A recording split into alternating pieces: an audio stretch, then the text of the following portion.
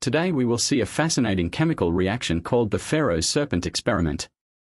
It involves burning a white powder called mercury 2-thiocyanate, which produces a long snake-like ash that grows and branches out. This reaction was discovered in 1821 by a German chemist named Friedrich Wöhler.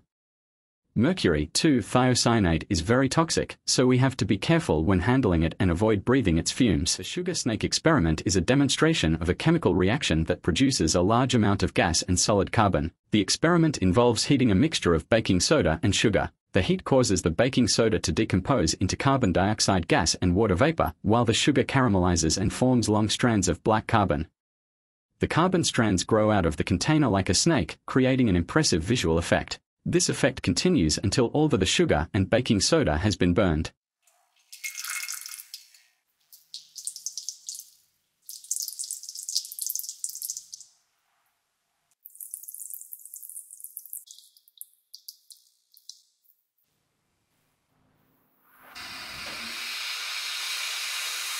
Citric pyrolysis is a method of synthesizing yttrium barium copper oxide, YbCO, a high-temperature superconductor, from metal nitrates and citric acid.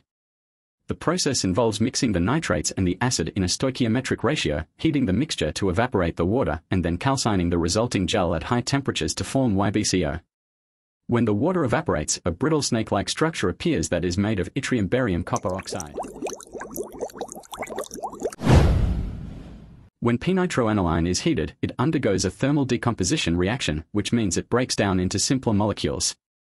One of the products of this reaction is nitrogen gas, N2, which is released as bubbles from the solid P-nitroaniline.